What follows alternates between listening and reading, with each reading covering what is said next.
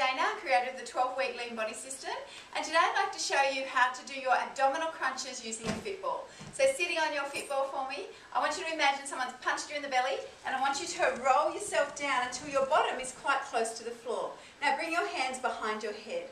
I want you to breathe in as you paste yourself over the ball, and as you breathe out, peel off and squeeze your abdominal muscle together. Inhale as you paste, and exhale as you squeeze your abdominals. Inhale as you paste, and exhale. Just be conscious that you're not tugging on your neck and pulling your elbows in, but rather keeping them back, just supporting you through your head and your neck. And there you have abdominals using the fitball.